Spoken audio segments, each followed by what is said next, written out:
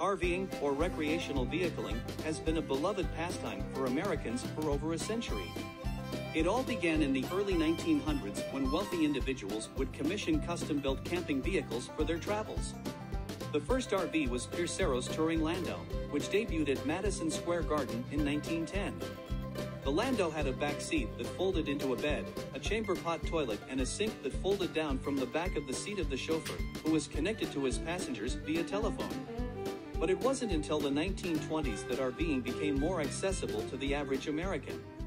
With the introduction of the Ford Model T and the increasing availability of roads, families began using their cars to tow makeshift trailers for camping trips.